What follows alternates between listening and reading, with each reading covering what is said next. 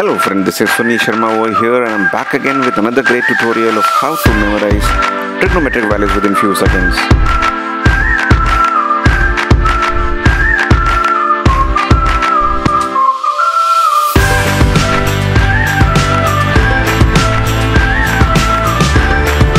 My friends, there are many ways of remembering the values of sine, cos and other trigonometric values corresponding to 0, 30, 45, 60 and 90. But believe me, I find this one to be the easiest one, as practically you don't have to write anything down, you just need your hand to remember all those values. Not even for sine and cos, but for all the trigonometric values. So without any further ado, let's begin. To start off with, take your left hand with palm facing your face.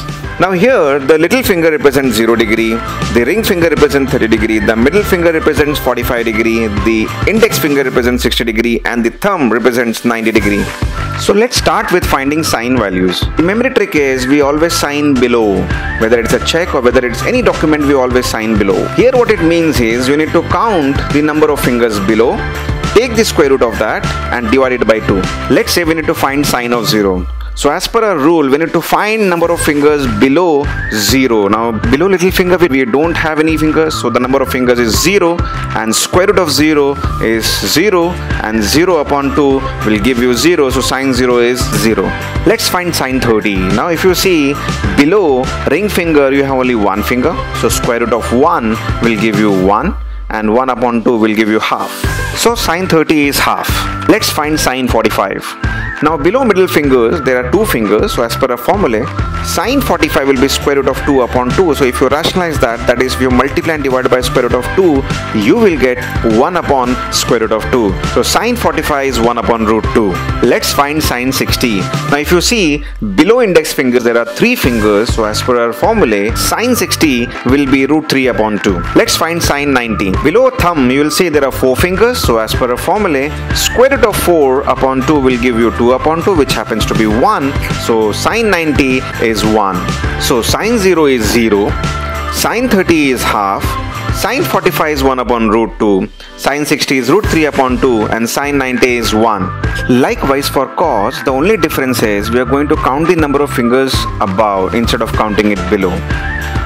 So let's say if you want to find cos of 0, then what we do is we count the number of fingers above the little finger. So square root of 4 upon 2 will give you 2 upon 2, which is 1. So cos 0 is 1. Now let's find cos of 30. Now you can see that above ring finger there are 3 fingers. So according to our formula, cos 30 will be root of 3 upon 2. Now let's find out cos 45. So above middle finger there are 2 fingers, so as per our formula cos 45 will be root 2 upon 2 and if we rationalize it we'll get 1 upon root 2. Let's find cos 60. Now above index finger there is only 1 finger, so as per our formula cos 60 will be root of 1 upon 2, that will give us half. Now let's find out cos 90. Now above thumb there are no fingers, so cos of 90 will be root of 0 upon 2. Now root of 0 is 0 and 0 upon 2 is 0, so cos of 90 is 0. Now for tan we just flip our hand.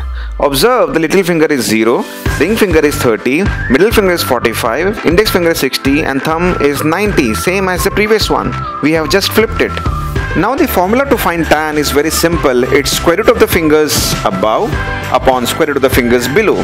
Remember, square root of the fingers above upon square root of the fingers below. Now let's find tan of 0. Now as per our formula we need to find number of fingers above little finger and also below little finger. So above little finger you can see there are no fingers, so number of fingers will be 0. And below little finger there are 4 fingers, so number of fingers is 4. So root of 0 upon root of 4 will give you 0. So tan of 0 is 0.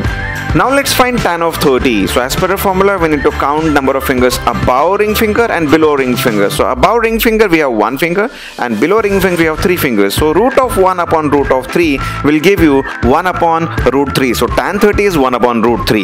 Now let's find tan of 45.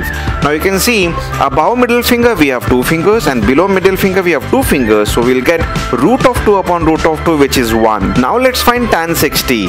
So you can see above index finger we have 3 3 fingers, and below we have 1 finger, so tan of 60 will be root of 3 upon root of 1, which will give us root 3. So tan of 60 is root 3.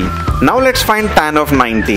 Now you can see above thumb there are 4 fingers and below there are no fingers, so root of 4 upon root of 0, that will give us 2 upon 0. But you all know that if in the denominator we have 0, then that fraction is not defined, so tan of 90 comes out to be not defined. So my dear friend, wasn't it so easy? Just using your hands you can find out sine, cos and tan, and once you know sine, cos, tan, it is easy to find cosec, sec and cot. I hope you have enjoyed my video. Do subscribe and do share it if you like it. Do check out my website speedmath.in and do follow me on my Instagram account. Thank you for watching. Peace.